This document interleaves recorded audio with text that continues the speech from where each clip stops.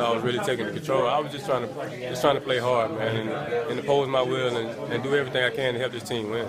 Do you feel like that though at times when if DeAndre or if DeAndre and and obviously Andre aren't scoring, that you kind of need to be that guy? I mean, yeah. I mean, I definitely could be that guy, but there's multiple guys that can be that guy. So, and I was just feeling it tonight. So, I guess I was got the guy tonight. When you play defense the way you have been the past couple of games, does that spark you on offense? You think a little bit? Yeah, most definitely. You get out the guys on defense, and it just gets you ready to play, man.